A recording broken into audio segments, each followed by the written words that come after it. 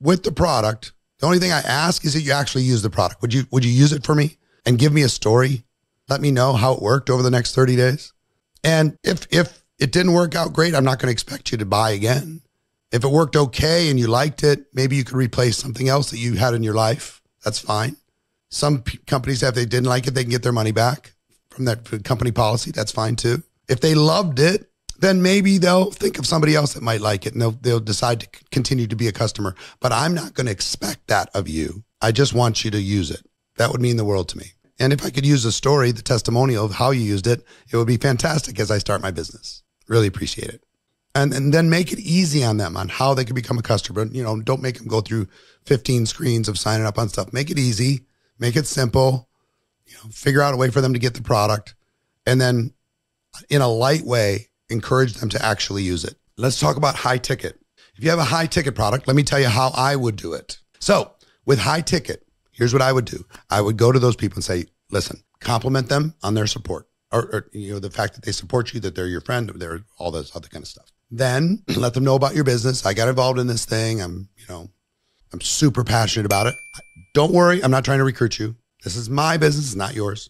Two things. One is I sell a product that does this and this and this and this and this and this and this. And it's not cheap, but the benefits are enormous.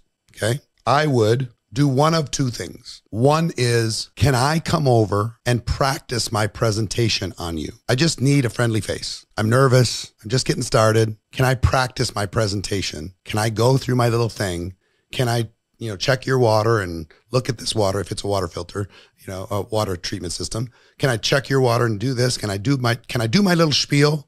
Is that all right? Because I'm nervous and I just want to have a friendly face to be able to kind of develop my skills. And I'm going to be going through a little script and I'm going to be shaking, a little nervous, and, just help me. Will you help me? Can I practice on you? I really appreciate it. And in the practice, are they going to be impressed with your high ticket product? They're likely to be impressed. If you could do it face to face, most of the hot market is face to face. If not, can I do a Zoom and do a presentation via Zoom to you? Can I practice via Zoom? If somebody in my family or friends said, Eric, you're an expert marketing guy and you're also my cousin or whatever, can I practice on you? I'm going to smile and I'm going to say, all right, fine. If they come and try and recruit me, it's just like, you're kidding me, right? If they ask if they can practice on me, I'm like, okay, fine. Bring me your pitch. And I'm going to coach them on the pitch. And I'm likely, if I love what I see, I'm likely, if I'm a candidate for it, to at least think about becoming a customer. I have what many of you sell in my water filtration product or the water treatment product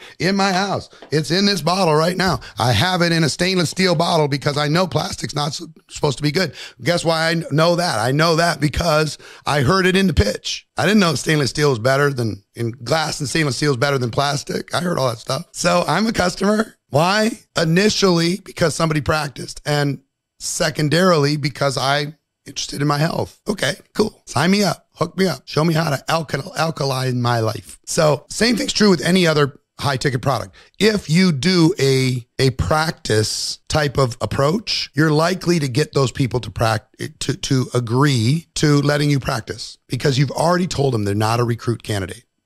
Okay, fine. Just don't come at me with that cheap network marketing stuff because just, I tried it. Got it? So secondarily, you can say to someone, a family member, I know this is not a small ask, but if you would be my customer, it would help my business. And I firmly believe it will help your life. Would you consider it? Can I practice on you and just let you hear about it and just consider it? That's all I ask, is that you consider it. And it's not just for me. I firmly believe it'll help you too. And some people are going to be priced out and that's fine, but a lot of people won't. See, if you come at them with the, join my business approach, all their defenses are up and they can't even hear about how good the product is because they're being defensive because of this. Their preconceived ideas of you or network marketing. You understand? So I want you to think back now. We can't go back in time, but I want you to think back to the first day you joined network marketing. If you did this approach with every one of your hot market, how many of them do you think would become a customer at least one time? And even if they didn't, if you ask them, let's say they say, you know what, it's just not my thing. Whatever, I'm not comfortable being a customer. They have too much psychic damage from this. All right, fine, no problem. I'm not saying you have to be a customer. It would mean a lot to me. but not being a customer, you can still help me. Will you support me? Will you encourage me when I get discouraged? Will you push me to step into my entrepreneurial future? I believe I can be a business person, but I need my friends. I need my family to be wind underneath my wings instead of wind in my face. Would you be that for me?